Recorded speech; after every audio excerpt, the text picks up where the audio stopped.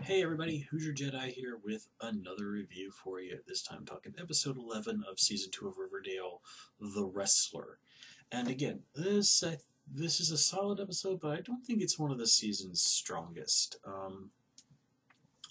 Let's just kind of get right into it. The weakest aspect of this thing that I thought was the whole situation with Jughead. Um, it is kind of pointed out to him. It's like, dude, you are letting this whole, I'm from the wrong side of the tracks. I hate the North Siders thing. I mean, it's going way too far. And given all of the how many of basically how all of Jughead's real friends are Northsiders, this is not an unfair criticism to level at him. Jughead has really, really drank the whole Southside Serpents Kool-Aid, and he's definitely gone off the deep end here.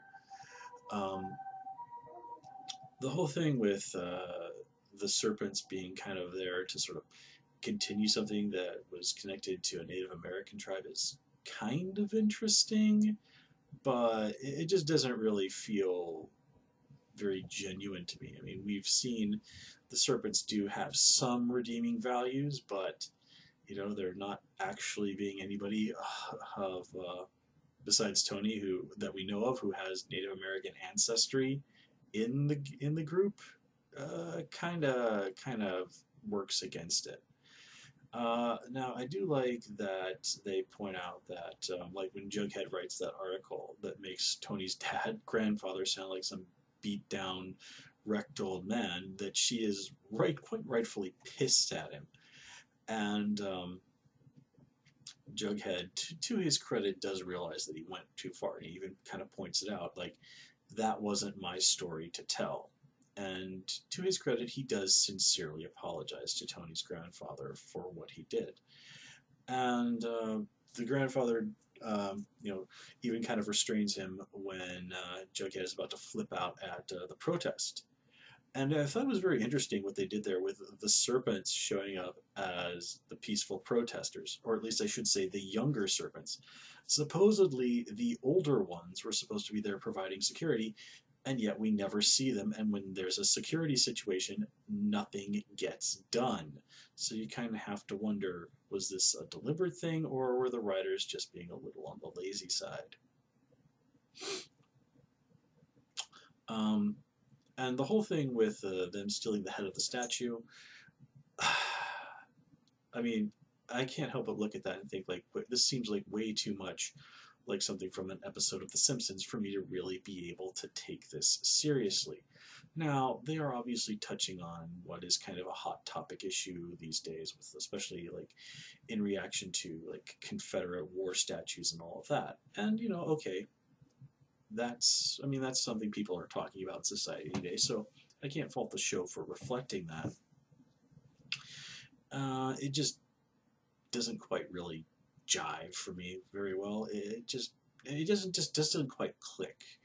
I think we need to see how this plays out a little bit more for me to really make a full judgment on that. But so far with this episode, I'm not quite feeling this subplot.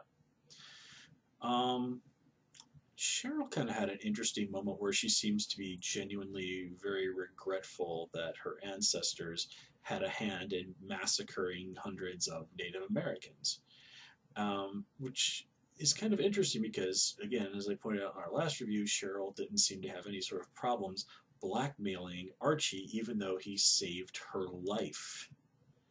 So it does show that Cheryl does have a sense of ethics. It's just a very complicated one. And I do have to point out that once again in this episode, she's wearing a spider brooch. In fact, I think the last one she wore last episode, I think, was a gold one, and this one I believe was black. And it's interesting that Penelope is very reverent of all of this, but well, wouldn't she have had married into the Blossom family? So why is she all hepped up on what would be her husband's ancestor? Unless I'm missing something here. So that's kind of weird. And I do like how Penelope is just kind of continuing on this, like, you know what?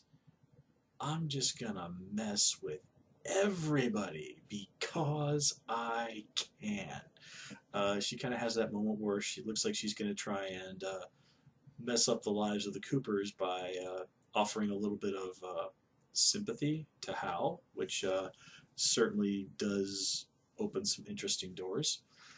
And it is a fun time at the Cooper household. Hal wants absolutely nothing to do with Chick. Chick does understand his situation, and we do kind of find out a little bit more about him. And I do like that Chick is a very believable person. This is somebody who's really been kicked around by life, and he's the guy who understands that hey, there's always a catch. And I love that bit where he confronted Betty with like, "Why did you come back to the hotel the little hostel for me? Don't tell me it's because I'm your brother. Don't tell me the truth. I'll know if you lie." And she kind of comes with like, I think you can. I think there's this darkness inside me, and I think you can help me understand it. And I do like how Chick had earlier pointed out, like, hey, you've got these scars on your hand, these like crescent moons from like doing this.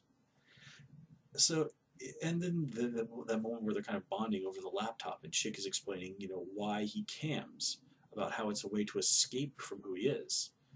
I mean, it does show that that Betty and him might really do have that connection. And I also have to give Chick credit. He did come clean about going into Betty's room, even as super creepy as that was. Jughead kind of even refers to it in the narration as the beginning of the dark education of Betty Cooper. So you got to wonder, where is all this going? And she's learning from a cam boy, and that can't help but make me think about when she basically started doing a strip tease at the White Worm. Like, whoa, this could go into some really messed up areas. And keep in mind, Betty is basically meant to be like 15 or 16 years old here. So yeah. And then there's the whole main subplot with like Archie trying to get closer to Hiram at the behest of Agent Adams, and everything that's going on there, and what's going on with Veronica and her relationship with her parents. It's interesting that Josie's mom, Sierra, yeah, that's her name, Sierra, and the lodges seem pretty cozy the last episode, and here, uh, Sierra and Hermione Sierra does not want anything to do Josie having to do anything to do with Veronica, and it's this complete claws out between Hermione and Sierra by this ends episode. And the thing is, we never find out exactly what it is that Veronica is supposed to be doing for her parents that is so terrible. I mean, I assume it's acting as their agent at Riverdale High. And if it's manipulating the students of Riverdale High so that they, you know, don't interfere with her parents' plans, well, okay, I can kind of see Josie being pissed about that. But exactly how much can the students of Riverdale High really influence that? I mean, granted, Archie and his friends are the protagonists of the series, so the answer is a great deal. But nonetheless, it's kind of hard to imagine that Hiram sees it that way. Um, and I do like how it's a case of what's going on with between Hiram and Archie. Before, Hiram kind of was a little bit more supportive of Archie's relationship with Veronica, at least to a degree. You know, um, he kind of said of the other episode to Veronica, like, why don't you stick close to Archie? He's devoted to you, and he's a pretty big guy. Now that, of course, speaks that this is clearly a pragmatic choice, but still, he at least saw that Archie did have some, genuine value there. But Archie asking Veronica, like, well, why doesn't your dad like me? I like that one of the things that one of the first things she says is, well, you don't speak Spanish, which honestly makes Hiram seem kind of racist. I mean, given his ethnicity and where he grew up, well, it would be extremely surprising if Archie did, in fact, speak Spanish. So that's a very unfair thing to hold against him. And then I love that bit where Archie just kind of flat out confronts Hiram. And you know what's really great about that scene is when uh, he goes in there to talk to Hiram, and Hiram has said like, "Hey, how did you get in here?" And Archie just says, "Well, the doorman let me in." And Hiram's like, "Well, I'm gonna have a word with Andre." Why? He's he's your daughter's boyfriend. Veronica comes into the room later, so we know for a fact that she is apparently home. Archie has been over to your place many times before. Why would Andre not let Archie in? Presumably, Veronica and by extension you have said it is okay for Archie to come here. Unless Archie has to get express permission each time he comes to the lodges, which I don't think Veronica would tolerate, this seems very weird. And I really like how Hiram, Archie just basically like flat out says like, "Dude, why do you not like me? What is your deal?" And Hiram says like, "You really don't get it, do you?" And yeah, I mean, it is kind of clear that a guy like an average guy like Archie, yeah, Hiram probably doesn't have the highest opinion in the world of him, but still, and you know, the previous events of the episode do make that kind of clear. But I do like that Archie just has the courage to confront Hiram. And this is kind of interesting because Hiram's a guy who's very much into manipulation. He's, you know, direct confrontation is not really his thing. And the really hilarious thing about it all is that Hiram basically is like you're nobody, you're not good enough for my daughter. I mean, of course I don't like you. And this leads to what a scene I absolutely love, where Archie is just like, "Oh yeah, well, you know, I was here for your wife. I was here for your daughter while you were rotting away in prison." And Hiram just flips the hell out. He's like, "You would say this to me. You would say this to me in my own home." Like, he can't believe the audacity of Archie. And the great thing about that is that that's what he goes for, because he can't counter that in any way, shape, or form. Archie has him absolutely dead to rights. There is nothing he can do to turn that back on Archie. So he just explodes in anger and just, oh, it's just great. Archie unknowingly absolutely hit the perfect note with that one, and it was beautiful. Of course, this does kind of come around to bite Archie in the butt, where you know, the whole thing with him actually having to wrestle Hiram and, you know, getting taken down pretty easily. And the Hiram's whole thing of, "Well, I always win." Well, yeah, that's kind of a funny thing to say after you spent a year in jail and only barely got away with not getting tossed in the clink long term. You know, never mind the fact that you're probably financially effed if this So-side or So-dale thing falls through. Never mind the fact that when the protesters show up, you only barely managed to salvage that situation. And you could see that Hiram is actually barely on the verge of is almost on the verge of panic there. So, yeah, Hiram talks a big game, and in all fairness, he's good. He's very good at what he does, but he's not invincible. And he certainly does not always win. And I think this guy is heading for a big, big fall. And it's kind of hard not to think that he doesn't deserve it. Especially after that situation where he and Archie go jogging and they had that little meat breakfast at Pop's. And he says, "Okay, you know, I helped you. And, you know, we've had a meal together. So I'm going to tolerate you, Archie. Because eventually Veronica's going to get bored with you, move on to somebody else. And, you know, eventually I'm going to ensure," and he doesn't quite say it, "but I'm going to ensure that she gets married to somebody that I approve of and that I think of is worthy of her. And that doesn't include you." And this is just a perfect classic Hiram. In a lot of ways, he's like Cersei Lannister. He sees his daughter and his wife as extensions of himself. And it's not to say that he doesn't love Veronica. Hiram clearly does. whether or not he genuinely loves his wife, well, that's probably a bit of a different story, but nonetheless. And by having them be extensions of himself, it's really just a continuation of it's all about me. It's all about about Hiram Lodge. How, of course, Hiram Lodge's daughter is going to get married to someone that Hiram Lodge approves of. And if she chooses to, like, she wants to be with someone that I don't care for, well, I'll do something about that. Or I'll just wait until this little passing fancy goes along. At the end of the day, Veronica is mine. That is the read I get on Hiram.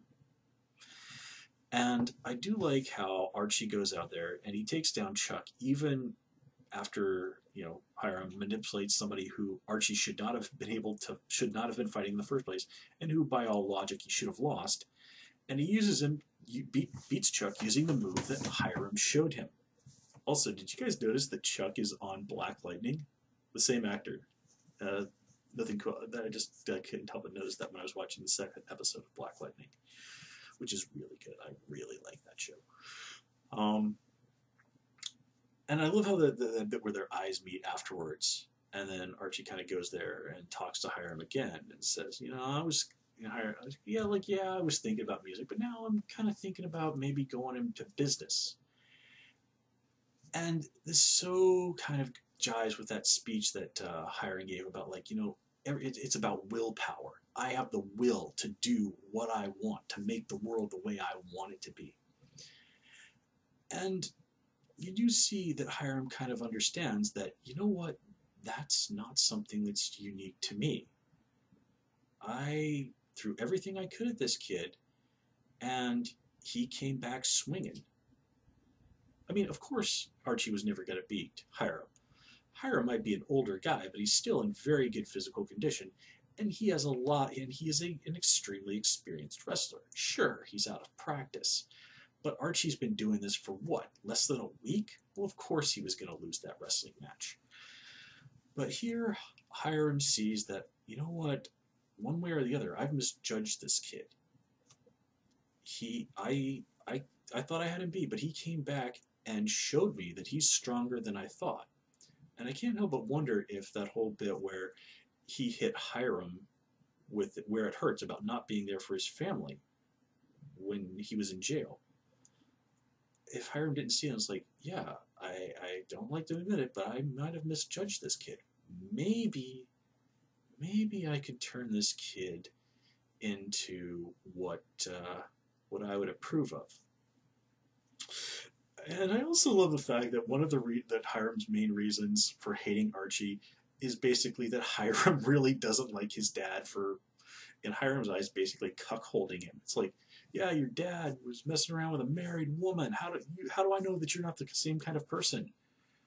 Well, okay, granted, Archie did kiss Betty, but he came clean with Veronica about that, and, he's 15, 16 years old. Your daughter is his first real girlfriend? I mean, there is no real logic to that. Hiram is just lashing out, and taking it out on Archie is an easy way to get back at Fred, but still. Okay, I'm almost at the 20-minute mark on that, so I'm going to call it here, guys. Again, this is a really good episode, and the fact that Archie is just kind of going in there, getting ever closer at the behest of Agent Adams. Oh man, when Veronica finds out about this is going to be great. This is going to be fantastic. Okay, guys, I'm going to call it here. As always, please comment, rate, subscribe. Of course, you can follow me on Twitter at Hoosier Jedi, and please also join me on Tumblr at Jedi Reviewer. Till next time, take care and have a good one.